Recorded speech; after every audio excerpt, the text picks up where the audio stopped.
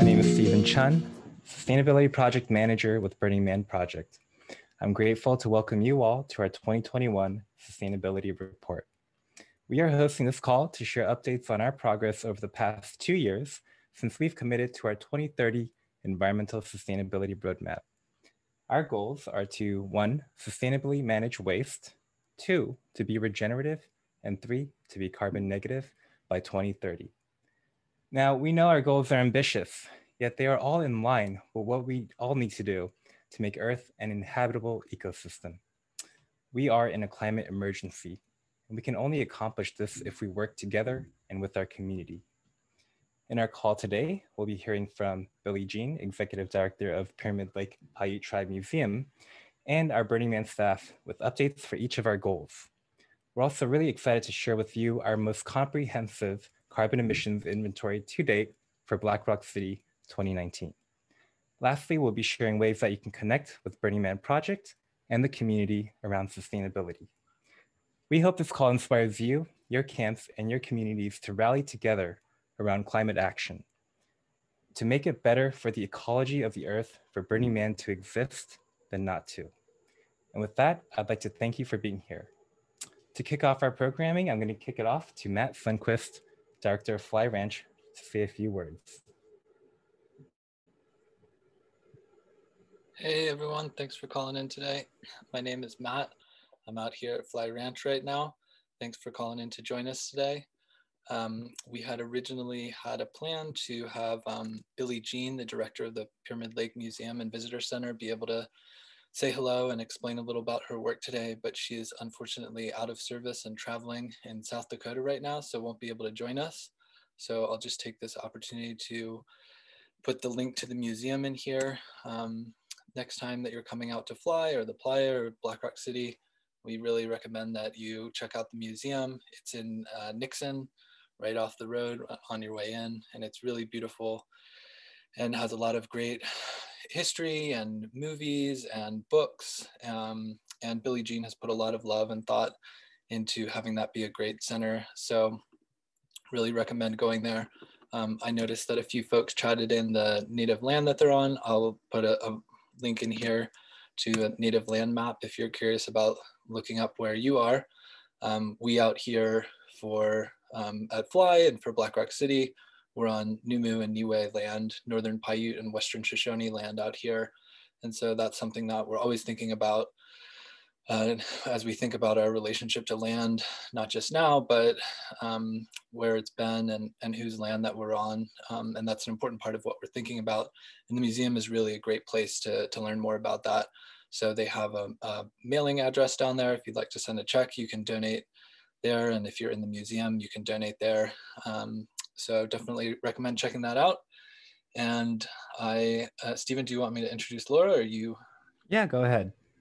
Next up, we have the fabulous Laura Day, who has been with us for a couple of years now and has a background in working in sustainable businesses, sustainable festival and event production, and is coordinating a lot of our sustainability efforts for Black Rock City itself around the roadmap. And she is a delight and a pleasure to work with. And with that, I will pass it over to you, Laura. Thank you so much, Matt, for the kind words. It's a pleasure to be here. Like Matt said, I'm Laura Day, Associate Director of Event Operations and the Sustainability Lead for Black Rock City. And I am super excited to share with all of you a preview of all the progress we've been making in environmental sustainability. I'm going to share my screen here with you and give you a glimpse into the meaty content, or maybe in this case, veggie content, you can look forward to in the Year 2 report. So in July of 2019, Burning Man Project committed to the 2030 Environmental Sustainability Roadmap. We've got some links for you. This document was co-written by 55 people. It took 6 months to write. This roadmap represents a commitment to a rather ambitious set of goals to reach in the next 9 years, or 8.5, who's counting. Here are the 3 big goals in the roadmap. First is no matter out of place. So we want to handle waste ecologically and avoid landfills. That will mean a complete shift in our consumption and disposal loops. The second is to be regenerative. By that, we mean we want to create a net positive ecological and environmental impact. Said another way, we aim for it to be better for the ecology of Earth for Burning Man to exist than not to. Third is to be carbon negative. By that, we mean we want to remove more carbon from the environment than we put into it, cumulatively. That's all the carbon we put into the atmosphere over the last 30 years. We want to do carbon capture and storage in ways that are legitimate, permanent, surplus, measurable, and enforceable. So last year we published a year one report on the anniversary of publishing the 2030 roadmap and held a call a few days prior, just like this one. We were so pleased with the reception it received that we're excited about reporting every year. It's a really great way to track our progress, maintain accountability, and establish bite-sized milestones and metrics. Our year two report will be published this coming Tuesday, the second anniversary of publishing the 2030 roadmap. And now I'm going to give you a sneak preview into some of what I find most exciting in this report. So we prefer systems that have multiple co-benefits, such as waste diversion with food production. We're currently prototyping a food waste composting system at the Nevada properties using the Bokashi method, which will in turn be used to remediate soil, sequester carbon, and grow food. Stephen, seen here riding a barrel, has been leading the charge, as you can see, making Matt and a whole lot of other folks very happy. He'll be sharing more around this project and what he's been learning and planning momentarily. DA's Moopathon is another strong example of a project with co-benefits. He picked up waste along 85 miles of the road to Black Rock City and raised $31,000. That money's been used to purchase solar trailers that will power the man in 2022. DA is going to share more around this and the philosophy around leaving no trace in just a few minutes. So we've explored carbon capture and storage methods with 5 different projects and organizations. We've piloted several successful solar projects in Northern Nevada, and we're excited about scaling and expanding those. You'll hear more about some of those shortly too. Marnie's been leading a team conducting a state-of-the-art emissions inventory, which will be published soon. This work offers a baseline for where we stand now and how we'll measure success. It also identifies where our data is incomplete and how we can continue to improve our data collection systems. She's going to give you all kinds of awesome details in a little bit. I'm really excited to hear from her. This work will take the entire community's buy-in and participation. Engaging the community in a meaningful and integrated way has been both the most important element and the greatest challenge we face. A distributed open source model is the only way we will make our goals. One of the ways we've been inoculating these ideas and supporting engagement is through the Green Theme Camp community. We'll hear more about their projects with members from the Green Theme Camp community later on in the call. Much like the DPW builds streets to establish some measure of order to the chaos, we recognize the need to create a structure and platform to facilitate connection and engagement within the community. Couple that need with a pandemic and Burning Man Hive was born. Burning Man Hive has been a fantastic platform created with the intent to connect the community together around this and other initiatives through collaboration and shared learning. We utilize this platform to create a social lab process called the Sustainability Labs. This is an awesome example of community engagement that produced several projects and groups led by both seasoned and emergent leaders in the community. We're looking at next steps now to help bring these projects to fruition and bring more members of the community on board. We have seen an impressive number of people within the community stepping up and expressing passionate interest in taking on the goals in the roadmap. There are a lot of ways to get involved in this work, which is good because it's going to take a Herculean effort to achieve. When we bought Fly Ranch, we knew this place would be keystone to how we could finally weave the sustainability story together. And then when Logi came about, it showed a clear pathway to generate permanent sustainable infrastructure. We were amazed with the outcome of the Logi Design Challenge. There were 185 proposals with more than 500 people on those teams. These were reviewed by 250 technical advisors in order to arrive at 52 shortlisted projects, which 33 jurors decided on. This resulted in over 10,000 hours of work, and we haven't even started building yet. I'll give you a quick snippet into a few of the top designs. Ripple incorporates solutions to all 5 support systems of shelter, water, energy, food, and regeneration. to create the backbone of how the system sustains itself in an off-grid fashion with minimal inputs from beyond its borders. SEED incorporates solar, geothermal, passive cooling, composting, greenhouses, aquaponics, biodigesters, and gray water recycling. It's super exciting stuff. And the top ranked proposal to the LOGI 2020 Fly Ranch Design Challenge was Lodgers, and we are honored that this team is with us today, and we'll be hearing more details from them on this project in just a bit, so I'm not going to steal any of their thunder. Stay tuned for more. Burning Man will never be a utopia, and that's not the point. After all, shared suffering is what creates our resiliency. However, many of the projects proposed for Fly Ranch, the 360, and Gerlach will be a proving ground for developing closed loop regenerative systems that we can implement in Black Rock City, but also for communities everywhere. It's a sandbox to create ecologically sustainable cities and events beyond the Black Rock Desert. The projects submitted to LOGI demonstrate how much of the technology needed to solve the climate crisis is within our reach. We already have much of the data and many of the tools, but what we really need is to create a regenerative culture. We happen to be experts in creating culture. And with that, I'm going to pass the virtual talking stick back to Stephen to dig deeper into our compost projects. Awesome. Thank you for that overview, Laura. So I'm going to go into a little bit more about our goal number 1. We call our first goal, no matter out of place, which is to handle waste ecologically. Now, we're focusing on the most important of the waste streams first, and that's food waste. The U.S. Environmental Protection Agency, or EPA, states that we generate about 63 million tons of food waste in a year. This is excluding the industrial sector. Now, within this amount, 55% of it is set into landfills. Now, you might be wondering, what's the issue with putting food back into the earth? Well, in countries of high income, landfills have strict regulations, and they're required to cover disposal materials on a daily basis for quite reasonable health and safety reasons. Now, when organic matter or materials break down in the absence of oxygen, without being properly managed, they produce methane. Methane from municipal landfills are the 3rd leading emitter of methane gases in the United States. The EPA states that pound for pound, methane is 28 to 36 times more effective than carbon dioxide in trapping heat in the Earth's atmosphere. So what are we doing about it? Well, we've started prototyping systems to divert food waste from landfills and repurpose them to remediate soil. We've already begun experimenting on Fly Ranch at small gatherings, collecting this material, which we have a great photo of here. And we've been using the bokashi fermentation method to process this material. Bokashi is a carbon and nitrogen mixture with effective microorganisms.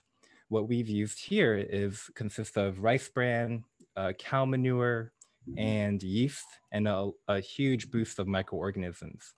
Now, what happens is that this material is closed and ferments anaerobically without oxygen. In just 2 weeks, we can apply this material directly to the land. And so what we've done is we've dug holes and we've applied the material directly into the land. We've collected soil samples and we're excited to see, the impact of this material into the land in Northern Nevada. Now, this is just a good prototype system, but this summer we're planning on expanding this program to some of our year-round properties in Northern Nevada. And what we're trying to do is we're trying to determine if we can scale this to collect food waste for Black Rock City. Right? Black Rock City has around 80,000 people. That's a lot of food waste. And what if we could collect all that material and transfer that organic matter, those nutrients and those microorganisms to create green landscapes? With this material, we can resource ecological restoration projects through reverse desertification. We can grow food in an area that's especially difficult to grow food. And we can provide healthy soil to our neighbors, to the Pyramid Lake Paiute tribe, and many others in the local area.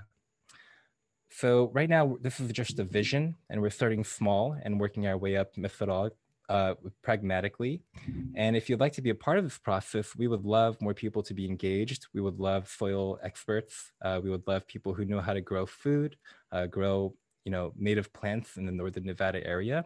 And you can contact us at sustainability@burningman.org to get further engaged. That's what we're doing around food waste. Next, I'd like to pass it to Dominique Tenio, or DA, who is our Environmental Playa Restoration Manager and the creator of the Moop Map. DA, over to you. Hey everybody, DA, your Playa Restoration Manager since 2005. I'm pleasure to be here, and wow, this is an amazing road we're on. I'm going to share my screen right now, and we're going to recap our story. It's been a couple of years, or a couple events since we've all been out on the playa together. So yeah, this is our recap, and it's good to see everybody. Here we go. Leaving no trace principle. In case you guys remember, we are committed to leaving no physical trace of our activities wherever we gather. We clean up after ourselves and endeavor wherever possible to leave such places in a better state than when we found them. So now we're going to talk about MOOP, which is a word in burner culture, which stands for matter out of place. That's right. MOOP is anything and everything that isn't native to the immediate environment. Look at that. You know, our environment is the Black Rock Desert, aka the playa, where there's nothing but dust. Therefore, MOOP is everything, leave no trace. All right, and remember the MOOP map. Here we go, the MOOP map. Red, yellow, green are the colors that we color the MOOP map. This is what playa restoration does when we're mooping the playa and we're assessing. And so where we're going, when we're cruising fast, we're moving quickly, that is green. We're go, go, go. And yellow is stop and go. It's like we're running into a little bit of trouble, but not too bad. And then red is stop, stop. Hold your horses. Hold up. We got to pick up some stuff here. So that's the red, yellow, green. And this is the very, very first MOOP map from 2006. If you notice, the percentages were roughly broke down to 40% green, yellow percent, or yellow percent, 40% yellow and 20% red. So it was basically a tie between green and yellow. And then once we published this, after the next year, we went boom to 77% green and then a 14% yellow and 9% red. So really what it was we just needed the feedback and we needed to share the information. So if moving on, you'll see that there were different trends that started to happen. Once upon a time, Esplanade used to be super moopy, but then started to get better, and then so did the sound camps, and then the sound camps got better, and then things in the back camps started to struggle a bit, and then they got better, and then we get to 2019 and we have our greenest MOOP map ever.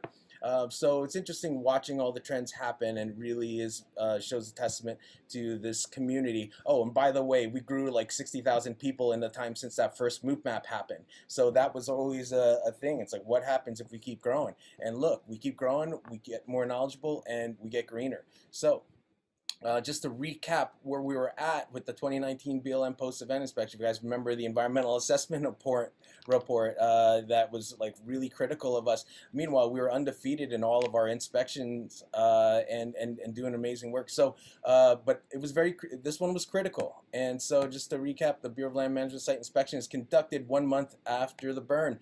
The allowable MOOP standard is 1 square foot per acre. Say it with me, 1 square foot per acre. That's not a lot of MOOP. And an acre is the size of a football field. That's 43,560 square feet.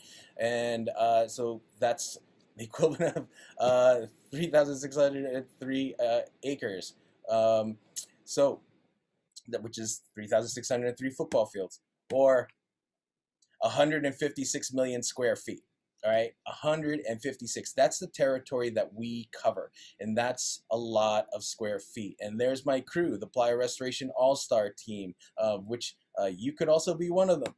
And that's why your cleanup effort means the world to us. And that is us in action, and that is us leaving no trace and assessing for the MOOP map. This is what one of the BLM test points looks like. You nail stake into the ground and you tie a rope off for 38 feet, and then you MOOP everything within that circle. And this is what a test point, this is what the results look like, of which we actually now have a green screen method for counting the MOOP, where we measure the pixels. We count pixels, the green pixels versus MOOP, and then we figure out what that percentage is. It's much more accurate than previous. And here's us collecting all the MOOP samples, and here are the results. In 2019, in case you haven't heard, Burning Man achieved an unprecedented near perfect score. I'm going to say it, near perfect score, which is almost impossible, but we achieved that in 2019 even when we were with all that pressure. Boom, now we can have like fireworks and stuff. And so we are undefeated and unstoppable, and leaving no traces, not just for the playa. Look at us. This is our highway cleanup, 2 members of our highway cleanup team, and this is our highway cleanup team in their full glory.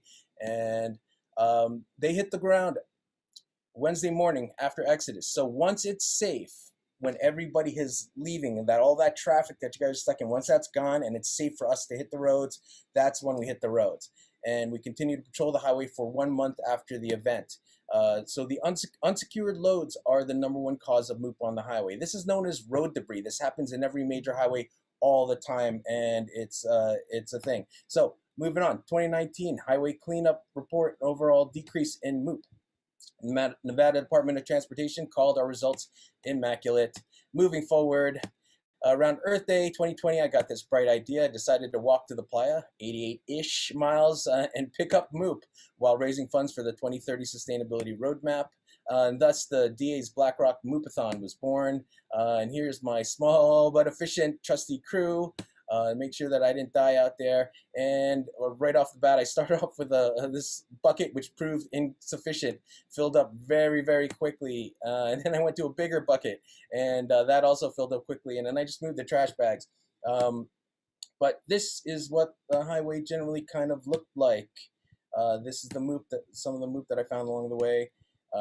Also, it was very pretty. It was really beautiful seeing the desert highway in slow motion, but most of the time it was bottles and cans, unfortunately. Bottles and cans all day long. So in a year without Burning Man, this is the kind of MOOP that shows up.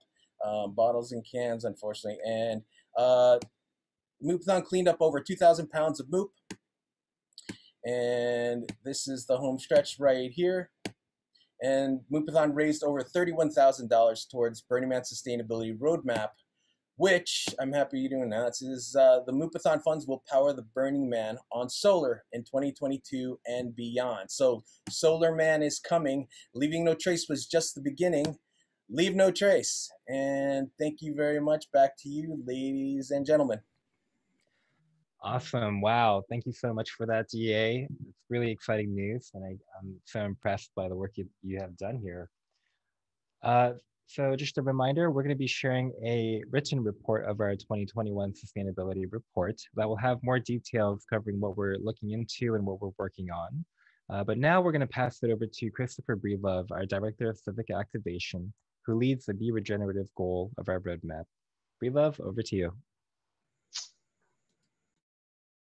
Hey everybody, nice to join you today. It's awesome we got so many people in the room today. That makes me feel really excited. I love having lots of us working on all of this together, because I think that's how we're going to make it to the goals that we've set out. So we're going to do a little section on Be Regenerative. And what we've done over the last couple of years is we've really kind of tried to let the community speak for itself in this section. So I'm just going to give a little bit of an intro, and then we're going to go through 3 different community projects that are happening. So just to kick us off, I wanted to read a little piece from the roadmap about Be Regenerative, which is: Burning Man can prototype solutions that enable our species to become a more regenerative force for the planet. By the end of the next decade, we aim for it to be better for the ecology of Earth, for Burning Man to exist than to not exist.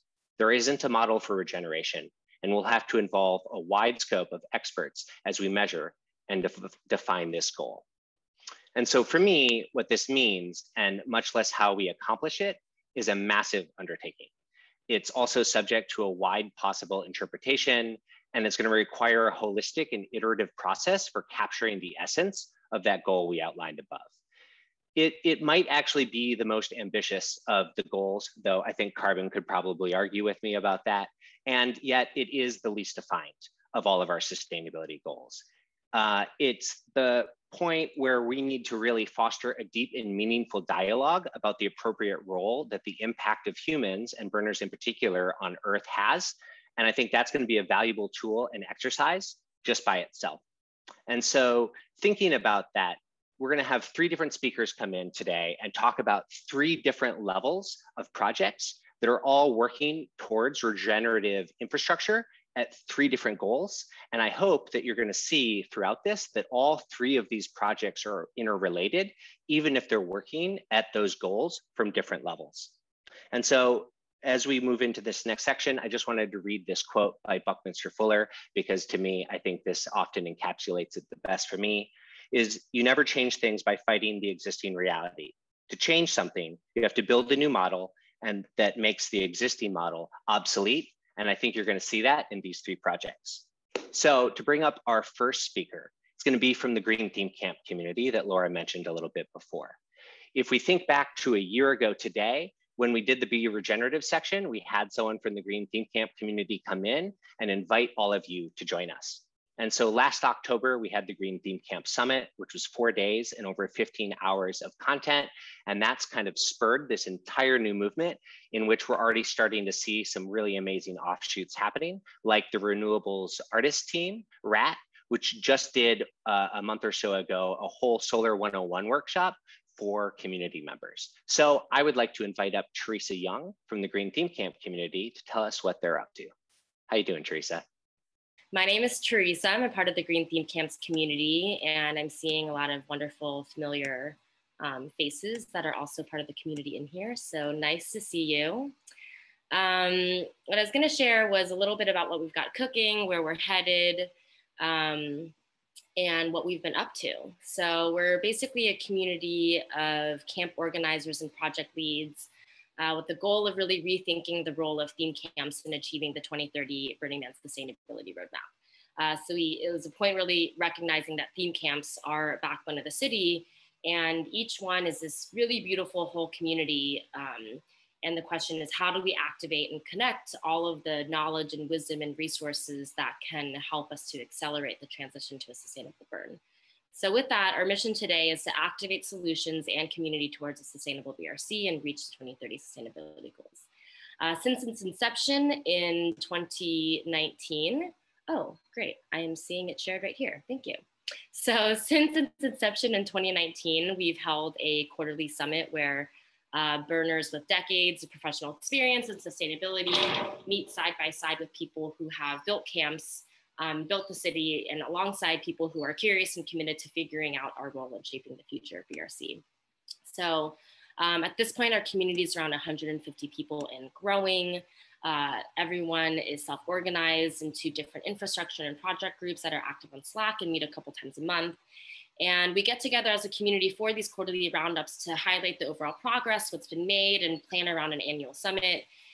For people who are here and want to learn more, there's so much room to get involved. This is a really beautiful thing about it. It's a total like bureaucracy structure, like most of burners are. Lots of projects in motion, still at very early stages. And so if you're passionate about greening the burn, which if you're here, I'm guessing you are, we'd really love to have you join and kind of help shape the vision with us. So a little bit about what happens after you join. Well, basically you get to hang out with a bunch of cool people, riffing on ideas, creating, inventing, learning, kind of leaning into the unknown. And the things that we're continually asking ourselves is, how might theme camps come together to share best practices? What are our collective values? How do we design the future role of theme camps to make BRC sustainable and regenerative home? And how does this go beyond the trash fence, beyond Playa, and into the world as models for sustainable cities? Definitely don't have all the answers, that's what's great, but it helps us orient in the right direction and remind us of why we're here. So how can you start? Well, any burner can start by exploring BLAST, which is Burner Leadership Achieving Sustainable Theme Camps. Kind of think LEAD, but for theme camps, a green theme camp certification, helping them find out how green their camp is, what does an ideal green theme camp even look like, and how do we even start to begin measuring and being accountable for this. This is a super cool BLAST logo that was recently revealed that the BLAST team has been working on really beautifully, nicely designed, thanks VA. In addition, you can join any of the 6 InfraLead groups around the major infrastructure areas of power, waste, water, energy, shelter, food, and transport. So they're each led by experts and each have their own mission. For example, the waste group's mission is camps participating in regenerative and circular waste models, stop waste from occurring, redistribute waste to those who need it, and repurpose waste in the most regenerative ways. Lastly, you can contribute to the Thrival Guide, which is something we're working on. It's an open source playbook for regenerative practices on playa and beyond.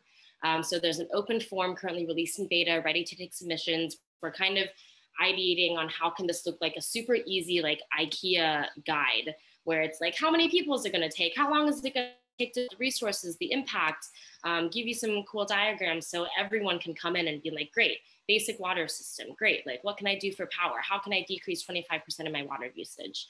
So really try and make it easy. And lastly, where are we headed? So this is the GTCC roadmap. As I kind of said, we organize 4 quarterly virtual roundups each year. Hopefully we'll be hanging out in person soon. When we weren't able to, we still were having tons of fun, brought in a DJ, threw on our costumes, had a virtual dance party. So it's not like, you know, just about working. We like to have fun too. You know, then we'll have blast certification that happens each year, the Thrival Guide publication that gets released, a green experimental burn, which I'll kind of talk about, but think about a place where the community can all come together and prep and prototype and build in preparation for the burn. And then what are we thinking beyond? So what you can come and dream with us is, like I said, the green experimental burn, TBD on this year. Obviously, it's not going to happen before when the burn would typically be, but we're thinking maybe sometime in the fall, like in October, where the entire community and beyond can get together. We have different working groups so we can build everything that's in the Thrival Guide. And then maybe those systems get to live somewhere that builds into something like a model theme camp, where it's like a continual living and learning model of a theme camp, where there's in-person workshops and learning experiences. Think Green Village, you know, a central place on the playa for all green burners to come together and geek together, lots of education and learning and fun art that can be built around all the work that is being done. And then beyond, so a global network of sustainable and regenerative mobile infrastructure that can be deployed anywhere in the world. So ways that you can just next step, join Notion, find us on Facebook, Slack, get involved, come ideate with us, stream with us. This is what our Notion page looks like. And thank you so much for the time and hope to see you all soon. Back to you, Chris. Great, thanks so much, Teresa. I mean, I think it's amazing how much work has happened in, you know, less than a year. And I know that you guys are all really willing to have as many people come and collaborate with you as possible on these goals. So I'm really excited to see where we are in another year with the Green Theme Camp community.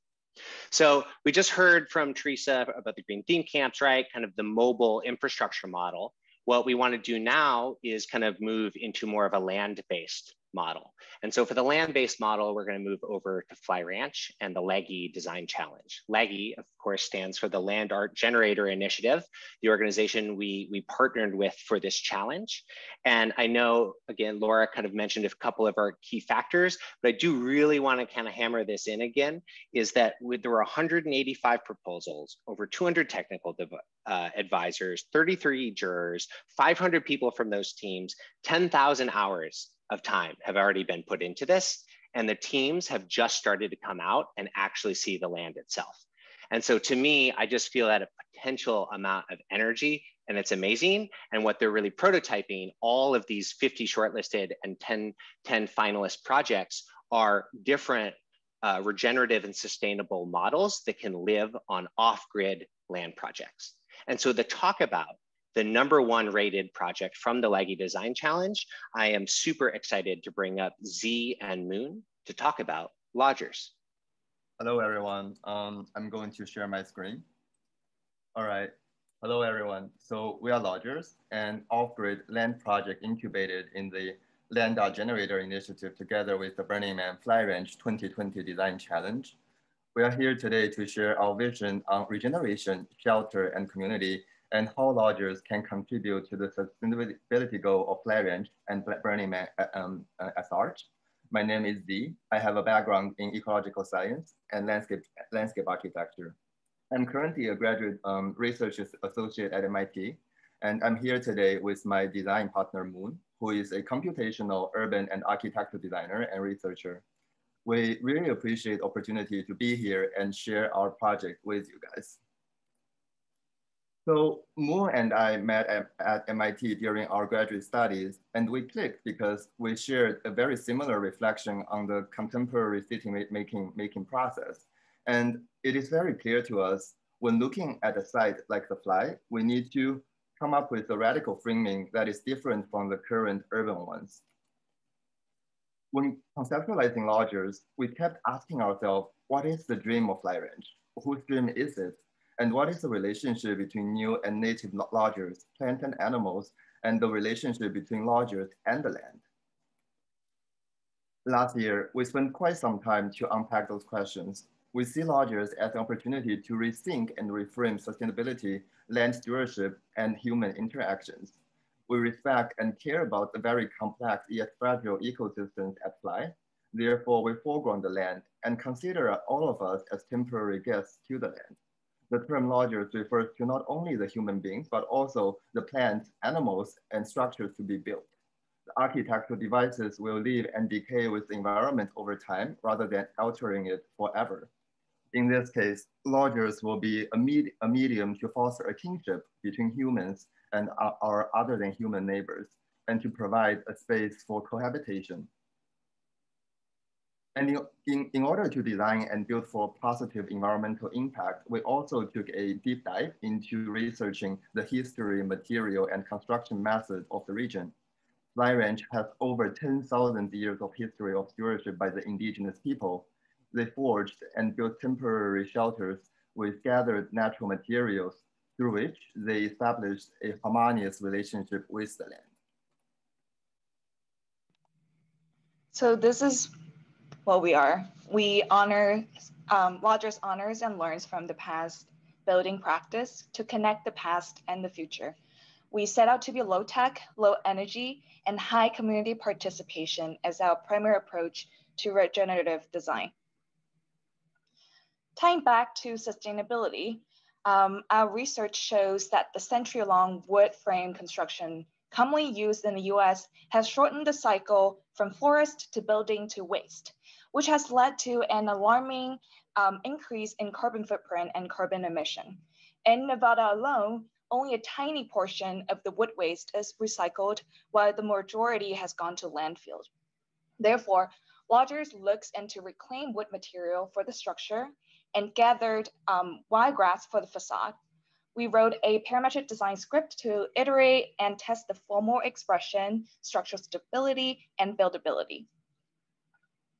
So in Lodgers, we combine light timber framing construction, facade thatching technique, dimensional timber recycling, and indigenous material gathering practice to build the lodgers.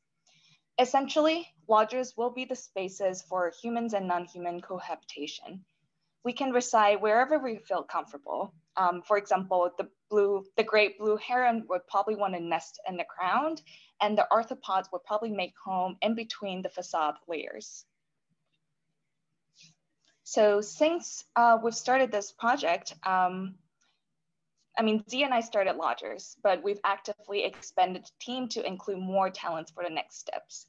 We now have Denny as our lead of fabrication and John as our lead of building technology. Both of them are super awesome and they're super excited to bring Lodgers into reality with us. And we also have Sheila Kennedy and Dennis Piperish as our advisors. Sorry. Sheila is currently a professor at the MIT Department of Architecture and principal at the KVA Architecture in Boston. Dennis is the principal at Sasaki, a renowned urban design practice based in Boston. Well, all in all, this is only the beginning of Lodgers. We nurture it and witness how it evolves in nature with the communities. And this includes everyone on this call, but who I'm sure will love and care for the future of the Lodgers. So with this, we want to call for people to connect with us. If you have experience in construction, natural, shallow, or non-invasive foundation, or you have connected irrigation shops in Nevada or close to Fly, please contact us. Our email is listed here at lodge@fly.com. Thank you for listening, and we look forward to hearing from you. Thank you.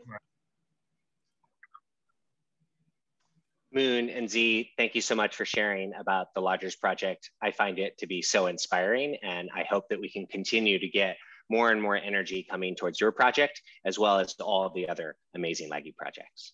So, all right, we kind of started with this mobile infrastructure model. Now we're kind of rooting in place with an off-grid land stewardship model. And now we want to move into a model about where people may already be living. So I was thinking about it when we went into this, and I realized that as this work becomes more global, everyone might not know actually where Gerlach is. So I just wanted to give a quick primer, right? Gerlach is 2 hours north of Reno, Nevada. Most of us know it because we pass through there on our way to Black Rock City. It's adjacent to the Black Rock Desert, but Gerlach also happens to be home to the land speed record, rocketry, and a whole bunch of other weird art stuff throughout time. It has around 120 people who live in it. And the sign says, as you come in, attitude good, population wanted, sometimes. So we have a lot of really amazing work happening in Gerlach this year and going forward. And so I'm excited now to bring up Chef, our Senior Director of Real Estate and Burning Man Project Board member, to tell us what's going on. Hey there, Chef.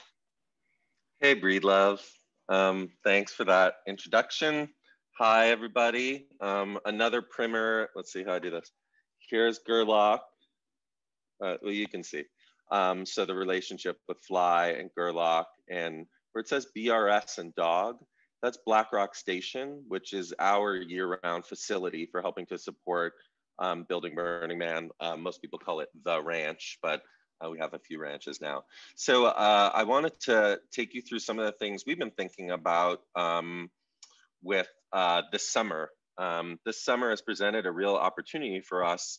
Instead of just going forward with the event, it's really enabled us to dig in on inclusion, diversity and equity, also on sustainability, and on the Loggy projects, which have been just incredible to watch. I'm based here in Gerlach, so I've had the pleasure to meet some of you, and also have gone to Fly to see some of the things that are being put together.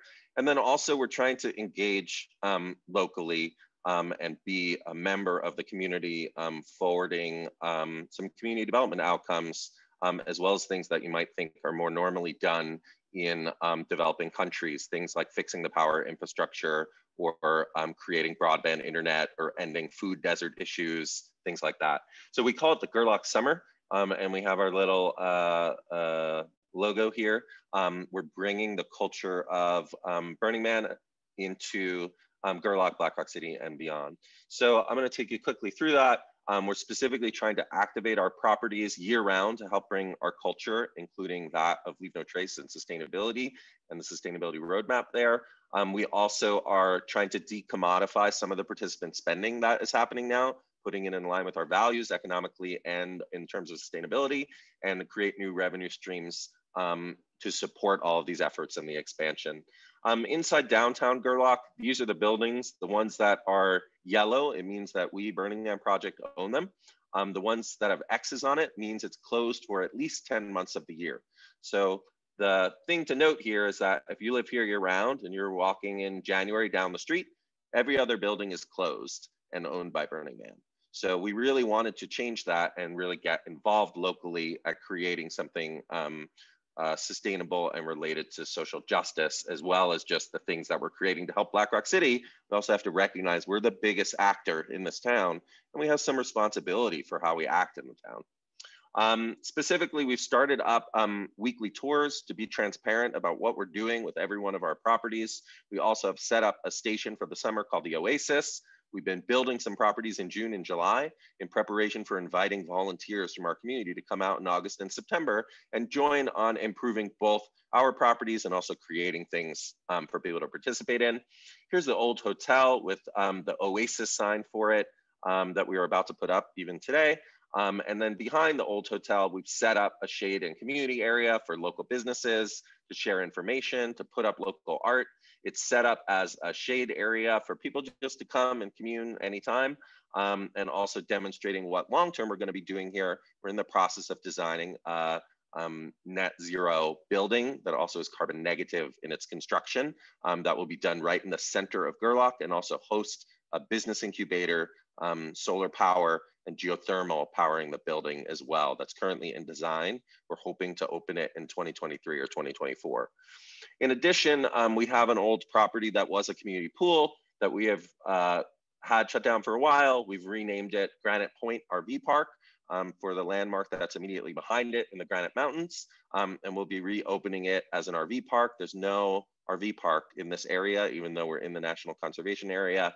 1.2 million acres of wilderness, no RV hookups, no tenting areas. So we really want to help with local tourism around the year. We've been planting some trees. There are about 40 more trees that will be planted here on this property. Another 30 will be planted on our estate's property. So we'll plant almost 100 trees this summer alone. And then finally, we're creating a year-round participant work ranch as a support and launching place for green themed camps, for personal container storage, for mutant vehicle electrification. And basically, if you think about our imprint in Black Rock City, a lot of it is in transportation to and from, and in trying to figure out how to support things locally. So we are creating this space here called the 360 that will be available year round for people to live regeneratively and also to work on projects that support that overall. The overall layout is, here's Highway 34. We have a main road, which we call Inspire Road, and a main plaza. We have nowhere that people are welcomed in to learn about Black Rock City culture all year round. So this is gonna be that place with a little plaza and setup. We have a storage area, and then also regenerative camping areas with reclaimed wood, solar boardwalks, geothermal running through the property. And then we also have this boardwalked area that's also a sculpture park that will be the destination for the county art trail. We're also making a local trail with Friends of Black Rock High Rock to create a walking and running boardwalk year round. That's about a mile long from Gerlach all the way through the sculpture park and property, and then across the street and over to Doobie Lane or Guru Road. We're in process of working with the county to try to work that out. That whole thing will become a solar transmission line that will also support power generation and power distribution in this area where there is no power available. So this is in process. We've just put down the heavy equipment. We've graded this first road and are setting up this plaza right now today.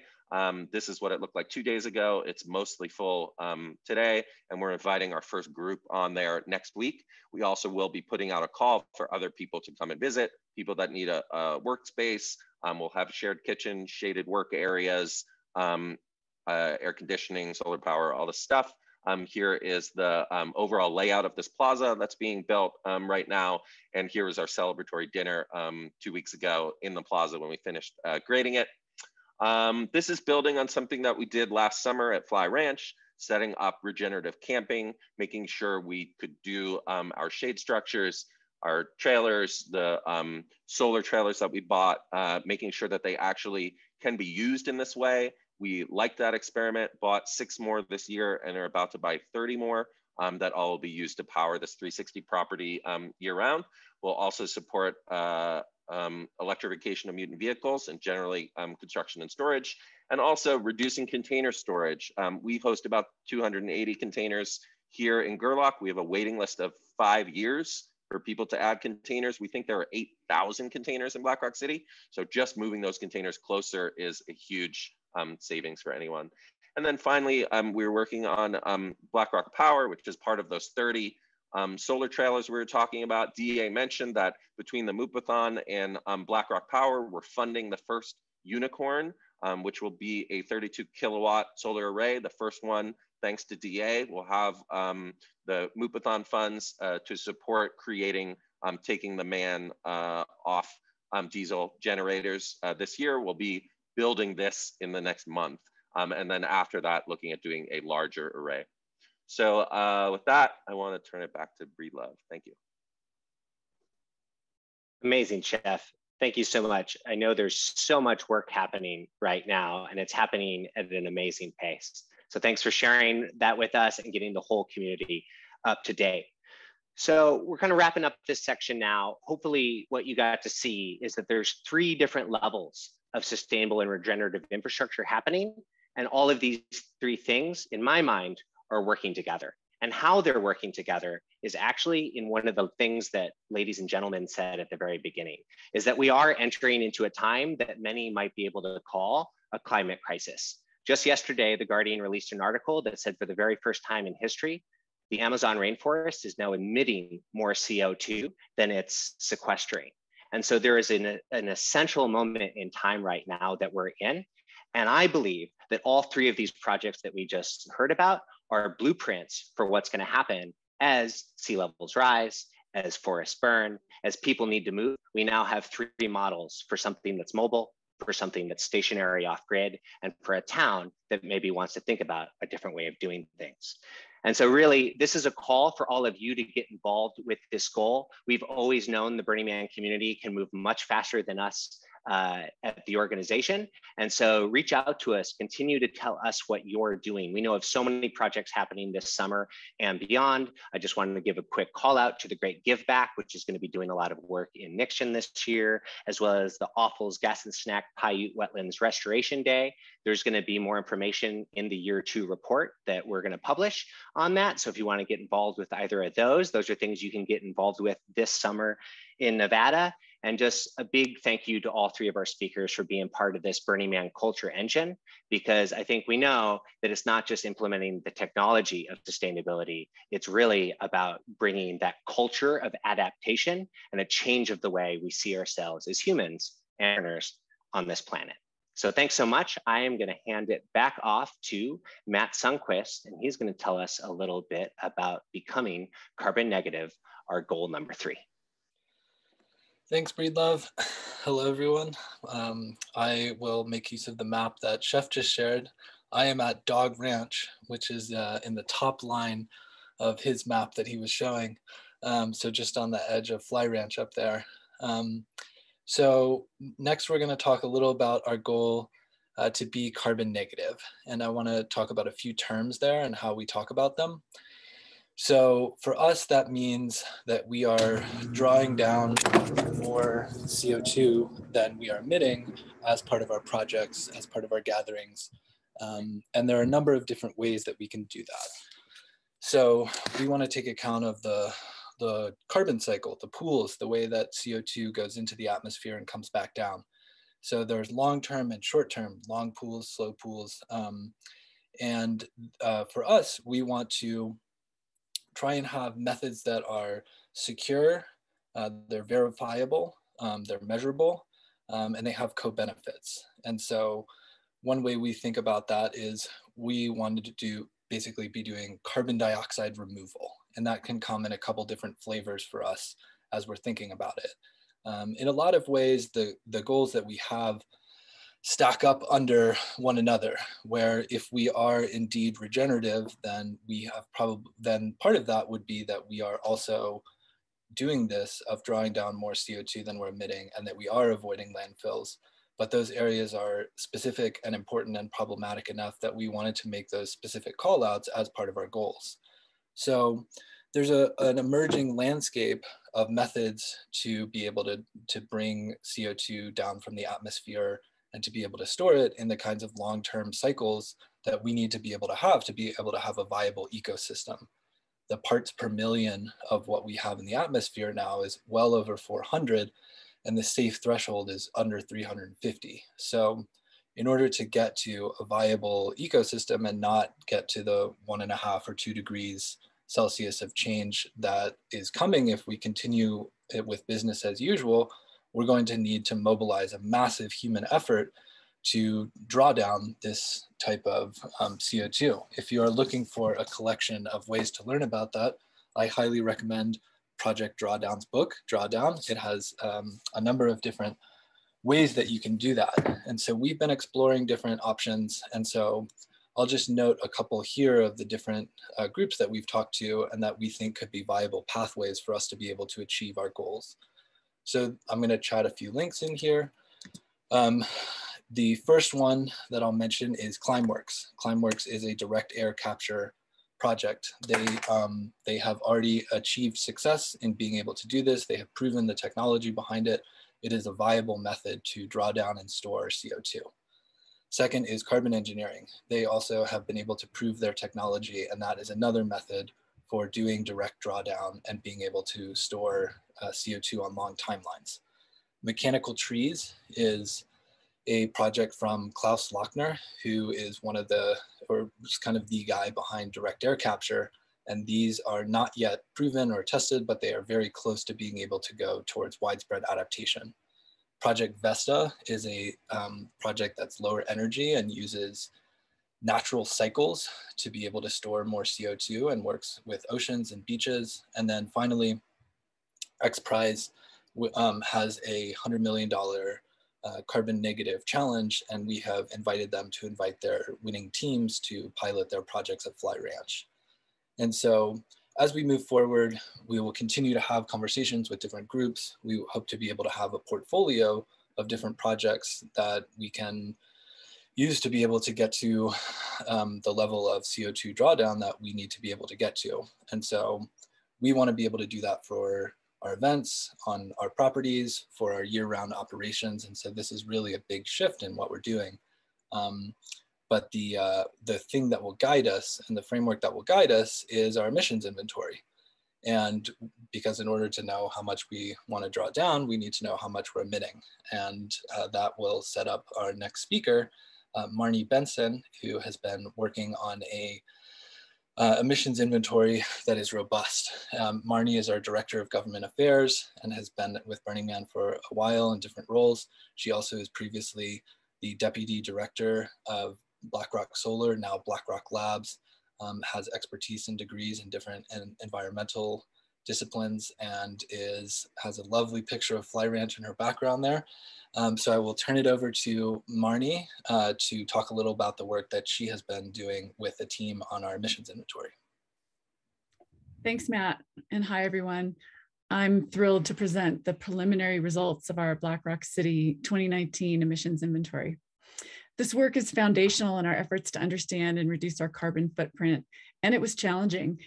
I represent a small group of talented people working on this project since last year. Jesse Gibson, Ryan Wartina, and David Shearer, and a larger group of Burning Man Project staff and volunteers who contributed to this work. This is the first time we're sharing this information. We plan to publish our methodology and final results soon, but for today, here's a preview. First, what did we measure? We measured emissions from air travel for everyone flying at any point of their journey to and from BlackRock City, including flights from overseas, domestic flights, Burner Express Air, and scenic flights over BlackRock City.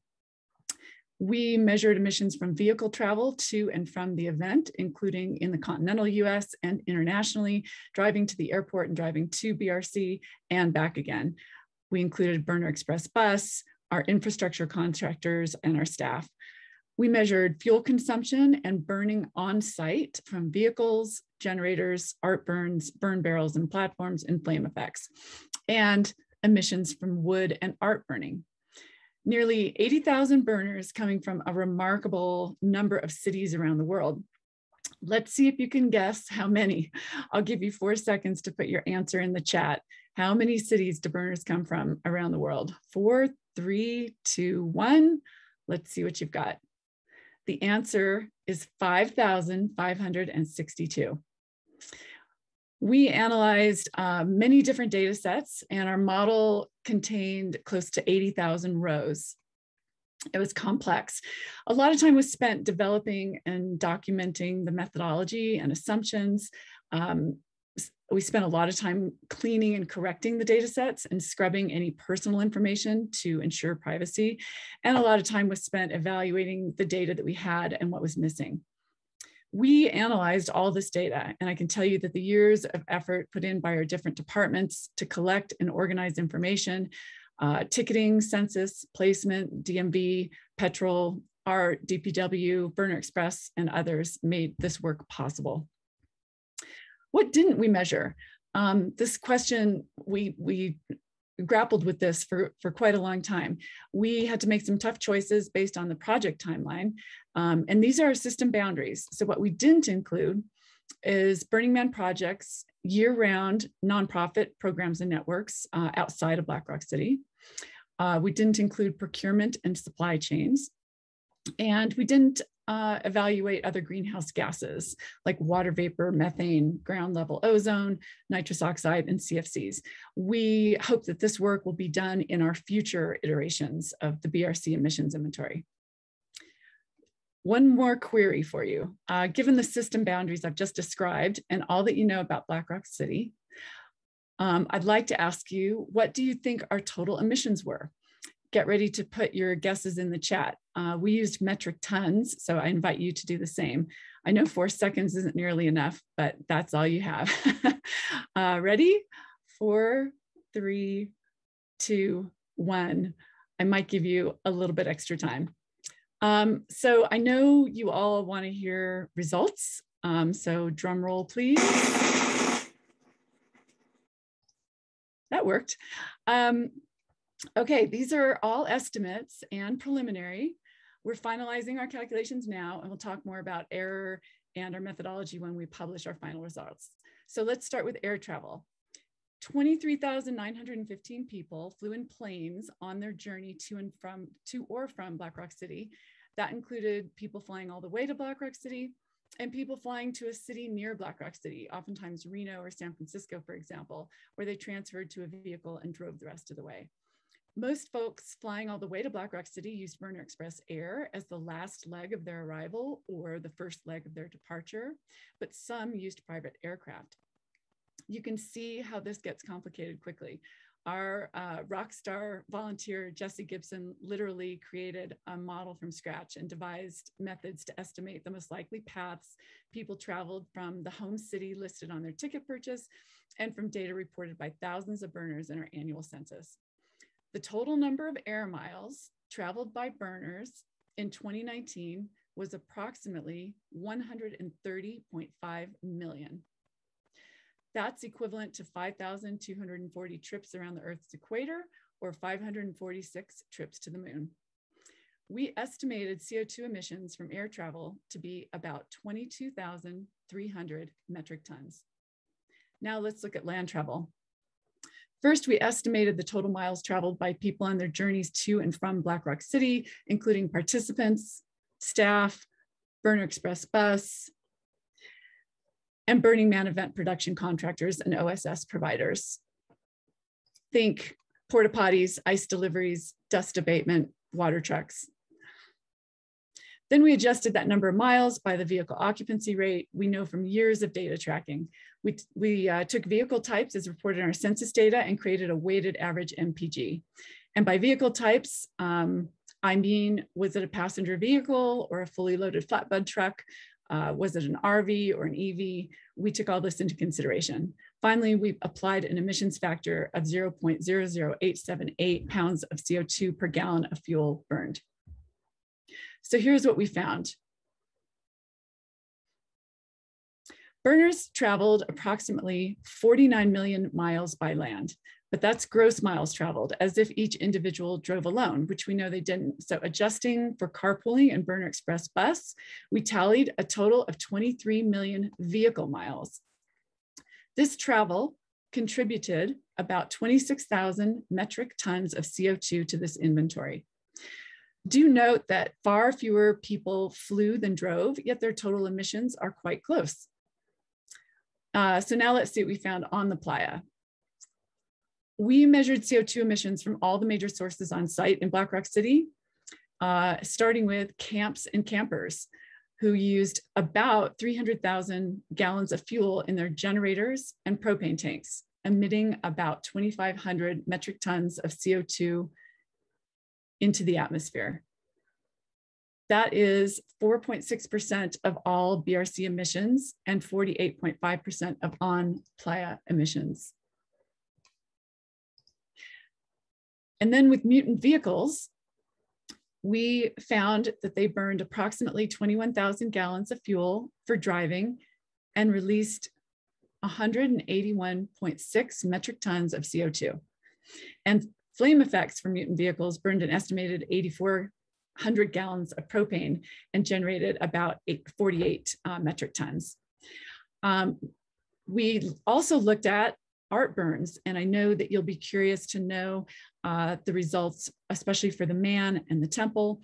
The Man and Man Pavilion emitted about 77 metric tons of CO2, and the Temple about 41. All the other art burns combined totaled about 116 metric tons of CO2. Art projects used an additional 9,600 gallons of fuel for logistics, equating to about 68 metric tons of CO2.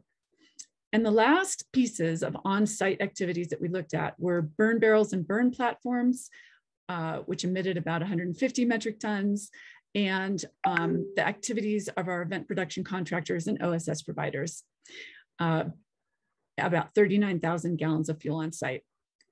So I've got a few metrics to put these results in perspective, and then I'll close it out. The grand total for travel and on-site activity for Black Rock City 2019 is an estimated 54,241 metric tons of CO2. With a population numbering near 80,000, the carbon footprint of an average burner was about 1,500 pounds of CO2. If you were following along with the numbers, about 91% of Black Rock City's total come from travel, and about 9% come from on-playa activities.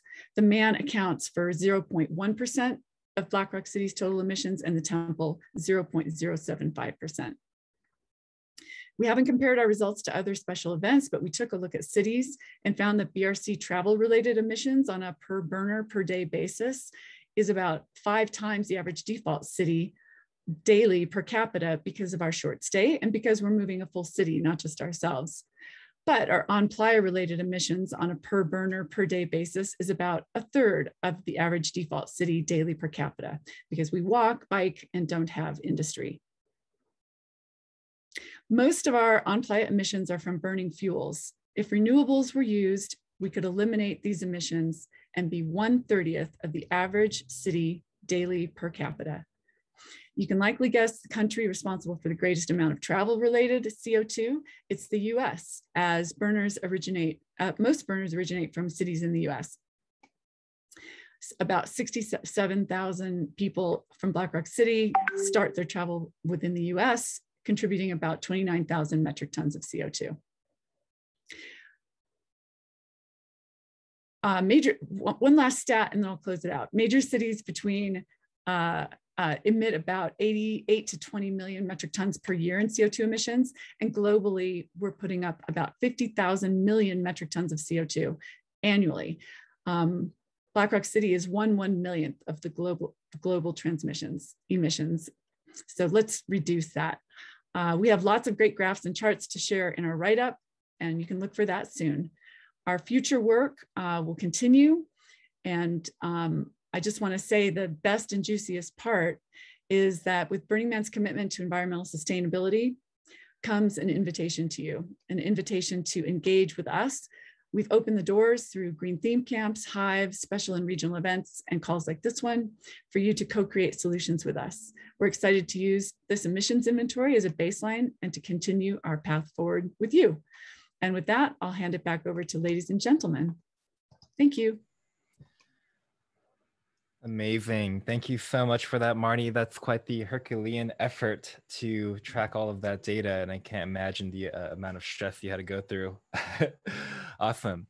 Well, as Marnie said, this is really an invitation for our community to participate and collaborate with us. One of the ways that you can participate is a new social learning platform we've created called Burning Man Hive. Black Rock City is a place that teaches us so many skills and lessons. And there are so many people working on sustainability in their own silos. And so we recognize that one of the things that we can do to support our community and these goals is to connect our community together and to allow people to collaborate with one another, share their ideas, and get feedback with one another.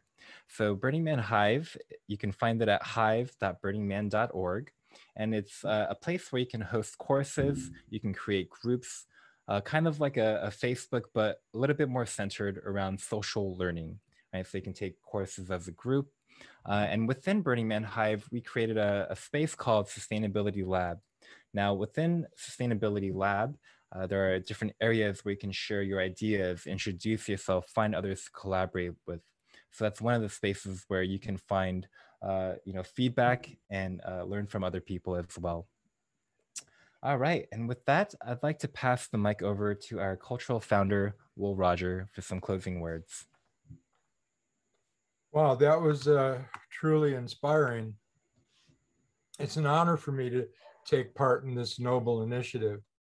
Thank you, and sincere admiration to all of you who are initiating new ways and processes to live sustainably, renewably, and regeneratively.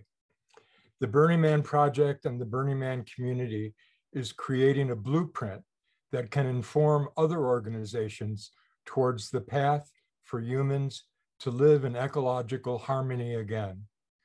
The time has come for all of us to reconsider how we live on this planet Earth, our home, the source of all life. There's an urgency.